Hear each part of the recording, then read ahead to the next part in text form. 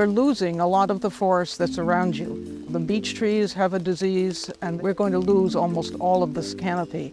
We'll be much drier, much sunnier, more invasive species, and not as much carbon retention if we lose these trees. So we're rebuilding the forest.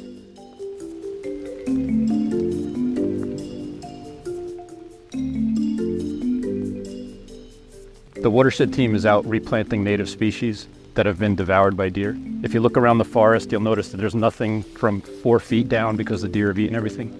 So all the plants are being planted within a deer exclosure. The plants that are chosen were native to the area prior to being devoured. So they've got highbush blueberry, magnolia, winterberry holly, Atlantic white cedar. So all the trees that we're planting now are native that were probably on this site at one point prior to the deer population explosion.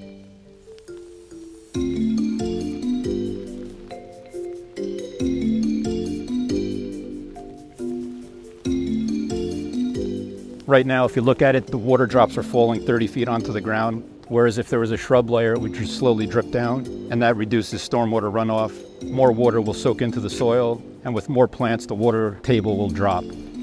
For the watershed team, it's a big part of the plan, restoring the forests, because ultimately the forest is what gives you the best water quality in the reservoir.